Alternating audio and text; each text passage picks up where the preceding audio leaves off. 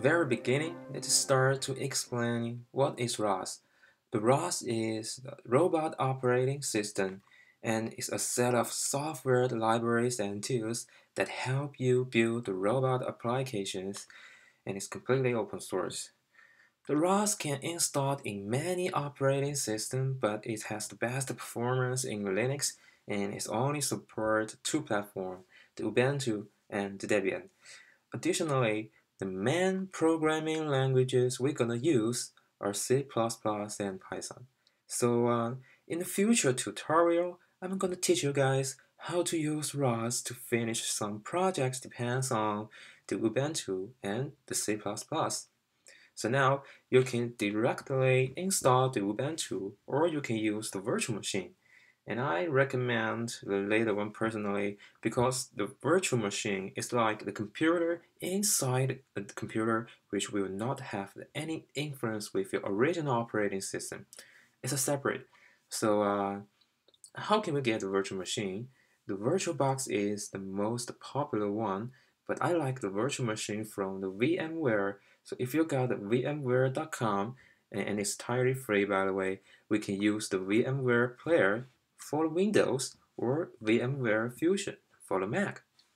After you install the VMware, there is another things we need to do because we don't even have the operating system yet.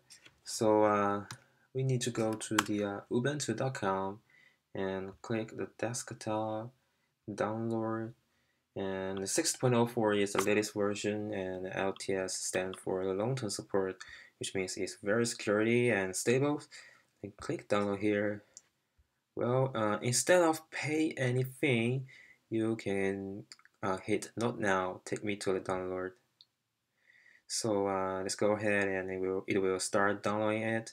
So after we finish our download, we can open our VMware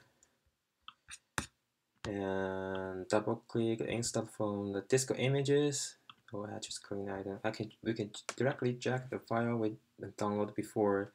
Our username, account name, password, blah blah,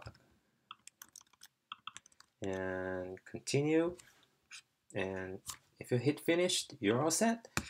So just easy like that.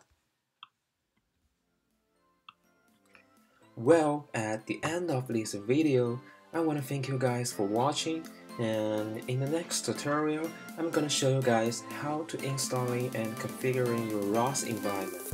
See you next time.